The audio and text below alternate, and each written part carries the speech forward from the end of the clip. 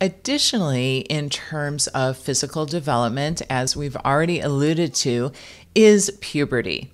So, puberty is comprised of a number of different events. First of all, secondary sexual characteristics developed. So, for girls, that's the budding of nipples and breasts, pubic hair growth, genitalia growth, and a first period. Now, it is commonly around age 12, but what we're seeing is that girls as young as 9 or 10 are sometimes getting their first period, and it's not uncommon for a girl to have a delayed period until 14 or 15. For boys, secondary sex characteristics include genital growth, again, pubic hair growth, and developing axillary, in other words, underarm hair and facial hair. And those two things could happen a little bit later.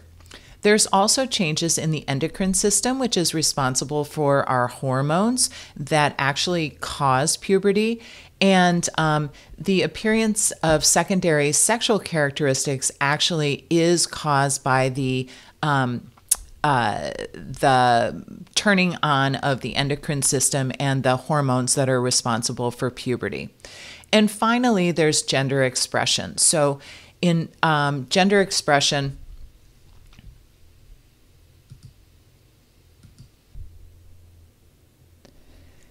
gender expression is loosely defined as the ways a person communicates their gender based on societal factors like gender norms and perceptions. So dress, carriage, things like that. We want to be aware that gender expression and gender identity are two different things, with gender identity being how a person sees themselves. It's their own internal sense and personal experience of gender. And in the past, probably 10 years, there's been a lot of work on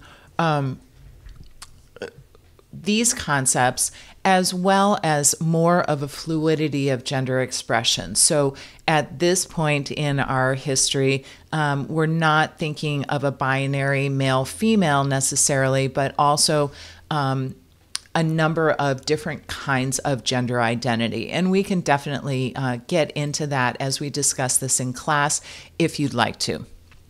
All right.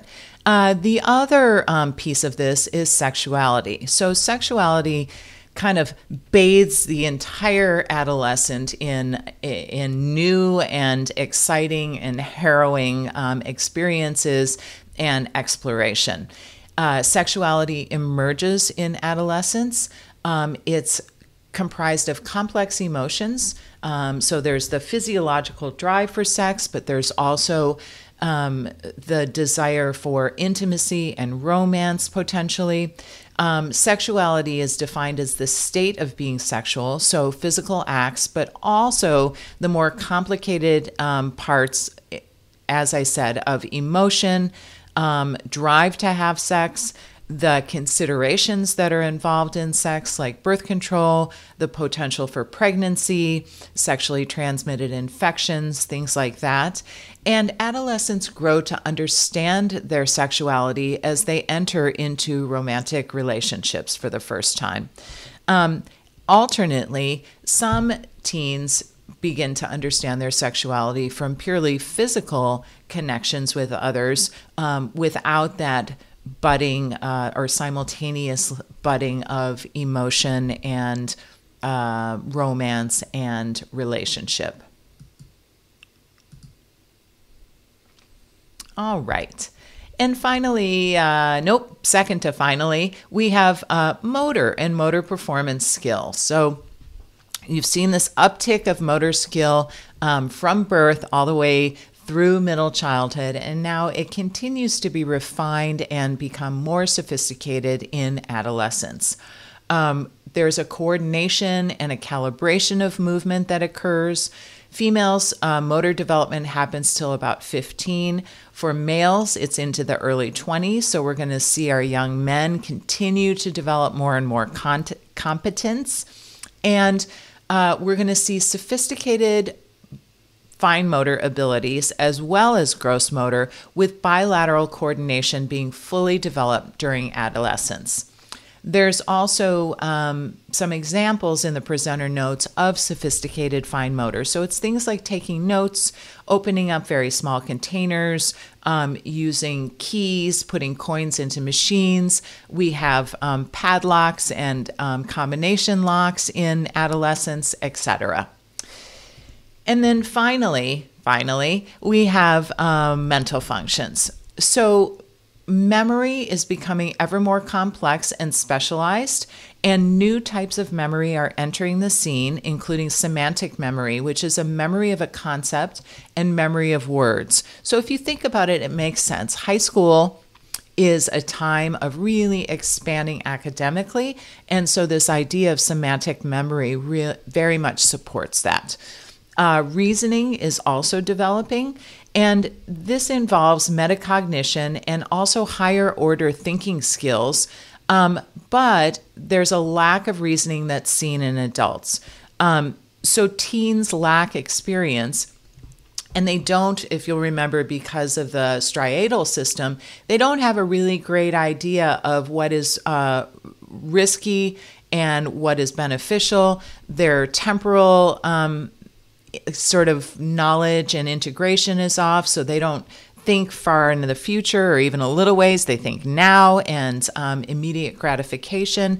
And so reasoning is not fully developed, and it's also not the most mature or organized during adolescence. And finally, judgment, which I think I was just kind of covering. So the ability to make considered decision or come to sensible conclusions is not particularly well developed yet, due again to the striatal system being sensitive, and also a skewing of reasoning and temporal considerations. It's an exciting time, but it's not a particularly calm and orderly time. Okay, activities and participation. So we have communication functions. Communication is happening in very sophisticated and mature ways in home, school, community, and also with play and social or leisure time. There's verbal and nonverbal means of communication. So for the teen, they're developing some very sophisticated ways of expressing themselves without talking, with facial expression, with proximity to others, with body posturing, etc. And they're engaging with potential partners, not only sexually, but friendship-wise, romantically, intimately. And let's separate out that that sexual intimacy, romantic intimacy, and friendship intimacy all occur, and they're not necessarily all with the same person, although they could be. And finally, social media, of course, puts a huge burden and provides a huge opportunity for adolescents. So it's a double-edged sword, but it's widely used and accepted as a method of communication. So we want to consider virtual communication and social media as we think about teens.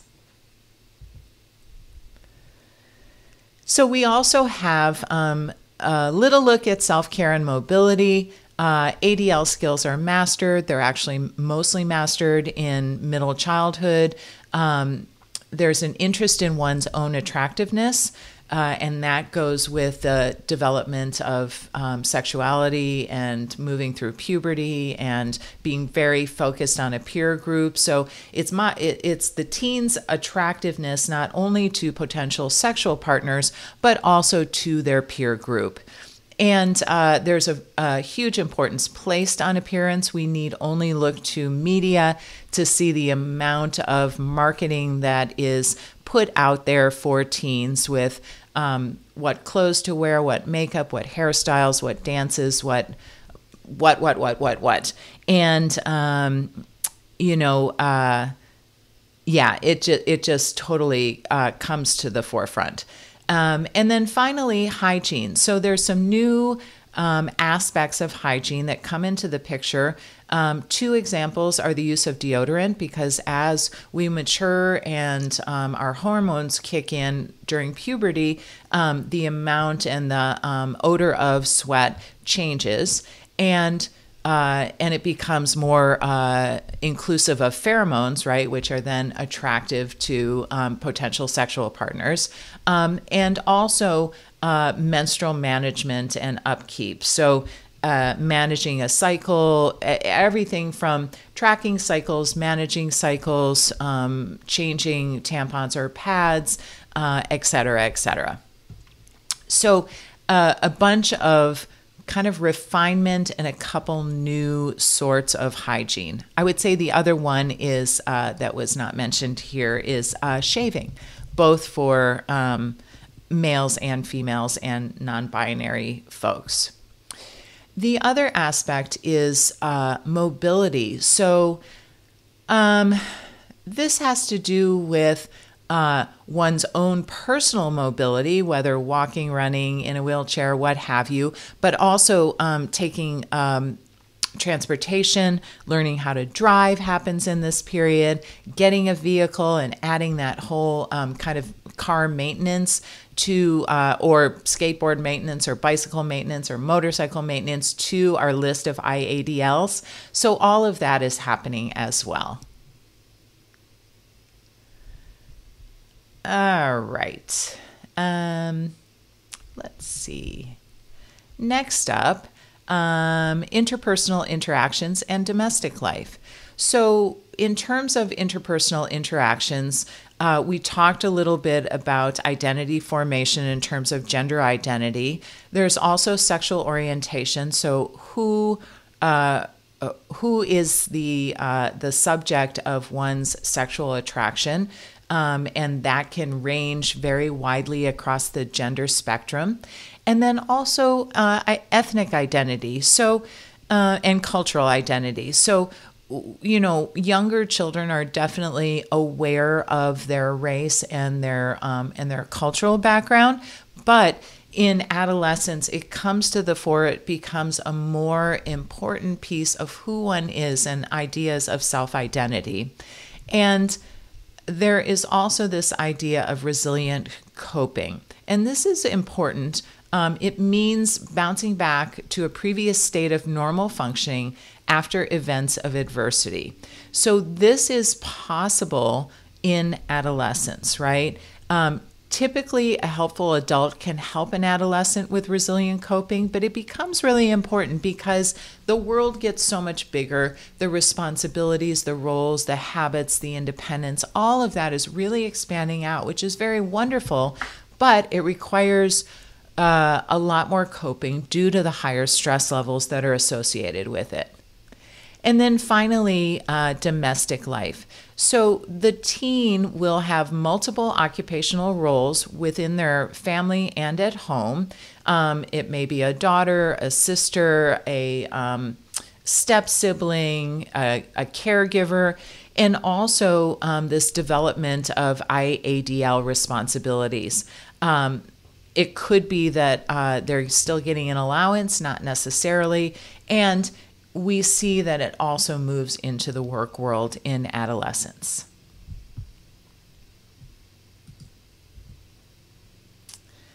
Next up is relationships.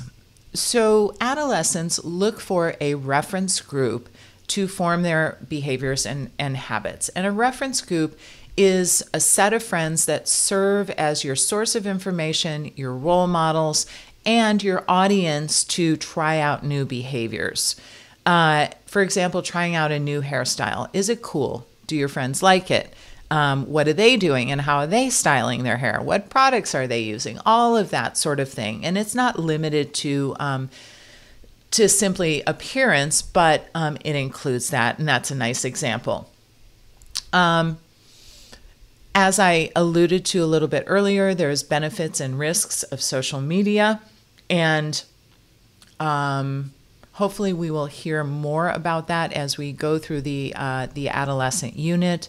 There's also family relationship and independence.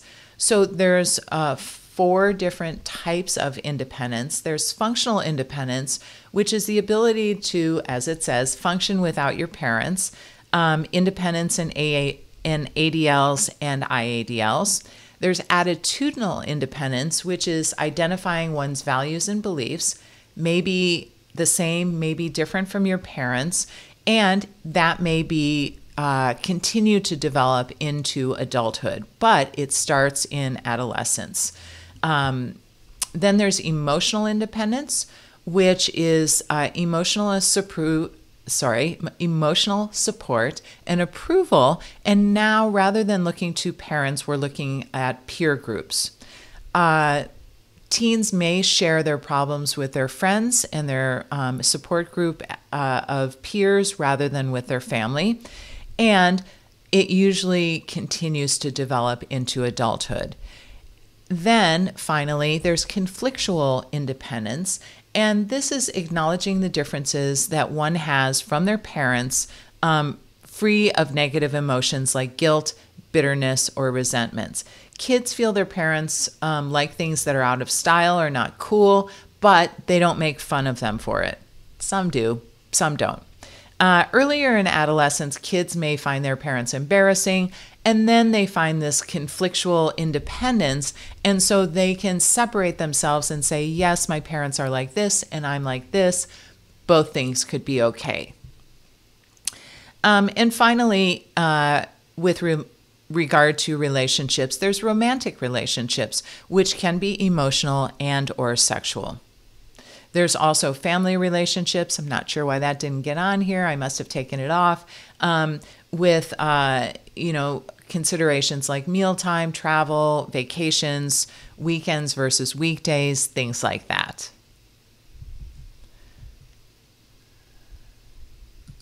And I'm just going to take this opportunity to put it on there. Thanks for bearing with me. If I ever had a perfect, if I ever had a very perfect slide deck, that would be the day. All right, moving right along. Then we have this kind of combo of a bunch of different occupations. There's education, and of course, adolescents are expected to participate in formal education, some in school, some not in school. There's also the education that revolves around academics versus the education that one experiences in hallways, during extracurricular activities and events, at lunchtime, etc. There's a routine that happens around school that's very important to develop. Things like transportation, when are extracurricular activities, doing homework. And these things basically run an adolescent's life. You know, they take up so much time and energy that this is really a very big focus, whether one is in school or being homeschooled. It's a huge focus of the adolescent's life and a huge aspect of their time during the day. With regard to work, sometimes this is the typical time of getting your first job. Vocational choice is influenced by various realities like the constraints of the job, the individual skills, what sort of education is necessary for the job opportunity, emotional appeal, I love working with animals, so I'm going to do that, an individual's value, etc. So this is the time where, figuring out who you are in relationship to work really just starts happening. And then finally, leisure time. So it's based on context and what's available to the teen. And sports participation really for a lot of young people comes to the forefront. I would say also that clubs and common interests that particular individuals really want to pursue is another area where we see a lot of development and time and energy put. You're interested in music, you're in the band, you're interested in drama, you're doing plays, things like that. So, new section, health and impairment. First, we're going to look at a bunch of adolescent health issues. First and foremost, there are environmental factors that affect teens, and they can affect how healthy that person is. Everything from where they're living, how much money is in the family, to what they're eating, what's available in terms of role models, all sorts of things like that. We see often the onset of eating disorders during adolescence, sometimes in middle childhood, but most often in adolescence, both because of this blossoming of the need to be attractive and be socially accepted by others, and also the onset of puberty. And we also see substance abuse and alcoholism start in adolescence. And finally, depression and anxiety are also issues that affect teens. 28% of adolescents report being depressed. I would imagine during COVID that number is much, much higher, both in terms of depression and anxiety. And then we have a range of other health issues like sexually transmitted infections and diseases, unplanned pregnancy, and obesity, which fits loosely into the eating disorder category. Typically with eating disorders, we think about bulimia or anorexia or binge eating disorder, but obesity definitely figures in there as well.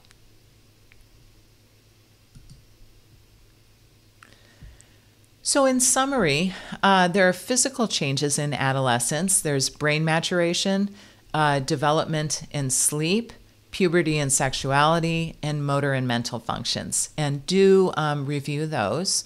Then there's activities and participation, ADLs and IADLs, relationships with a range of different people in different ways, school and work, and leisure time. And then finally, we talked about social and health considerations. So as you review this slide deck, please consider what questions you have, jot them down so you don't forget them, and bring them to class. I will be happy to discuss any or all of this, to dig deeper into any topics, and to continue our learning about the age and stage of adolescence when we meet. Here's some references for you. And that concludes our lecture on adolescence. I thank you for your time and attention, and I will see you in class. Take care, everyone. Thanks.